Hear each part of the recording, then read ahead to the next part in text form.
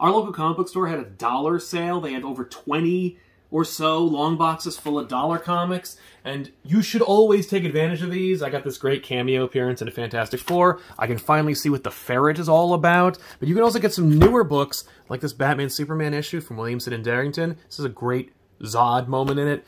Got Rebirth books, like this was marked as $5.50, now $1. Godstorm, Demon Knights, Justice League, the entire Jeff Lemire Primordial series, $1 each. We got all these Ultimate Comics, a bunch of new DC series, including Supergirl, Woman of Tomorrow, which you should always pick up, Valor, Sleepwalker. There is so much in here, and I can't possibly go through all of it. We got The Weird and this book Empire. I don't know, but I'm looking forward to finding out. So always check out Dollar Bins.